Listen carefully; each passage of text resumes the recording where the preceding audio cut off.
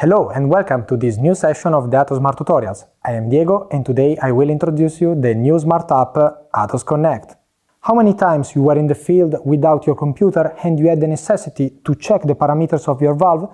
Now you can do it thanks to the Atos Connect whenever you want. What do you need more in addition to your smartphone or tablet? Well, only the Bluetooth adapter. It's now time to mirror the screen to introduce the app. Once you open the app, you will see all the devices nearby equipped with the Bluetooth adapter or the integrated Bluetooth. On the right of each device name, you have the Bluetooth control slider in which you have 3 additional features. The possibility to set a password to limit the access. You can also rename your specific device according to your needs, and the Find Me features. As you can see, the specific device selected is blinking. If you want to explore the app without having a valve connected with, you can use the demo mode. Once you find the device, it's just enough to tap on it. Now we are connected. As you can see, in the header we have the valve name, the status and the presence of alarms, while in the footer we have the For navigation page.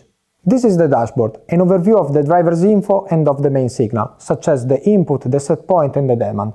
But if you don't know a specific meaning of this signal, you can tap on the I here and you will have a clear and concise explanation of the specific function. You can also slide to have additional information on other features.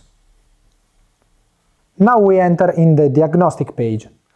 In this page we have the live alarms and the saved alarm history. In the live alarm list we have the complete list of all the possible alarms that could appear in the device. If the alarm is present, the gray circle will turn to red. While in the saved alarm history list, we could see all the past alarm detected. Each alarm is recorded with its timestamp. We also have the possibility to restart the valve without removing the power supply. We now move to the setting page. This page is the most important section of the app because inside this page you can parameterize the valve according to your needs. Some example, we can modify the bias and the scale just by tapping on the command, and remember that the information button is always present. After any changes, don't forget to save the parameters on the valve just by tapping here. Anyway, if you want to return to the default setting, tap on Restore Factory. In the More page, we have the setting file management. We can import a previously saved setting file, or we can export the setting file of the valve on the smartphone in order to share it with your colleagues. Atos Connect is available in the App Store and Play Store for free, so don't miss to download it. Thanks for watching and see you in the next smart tutorials.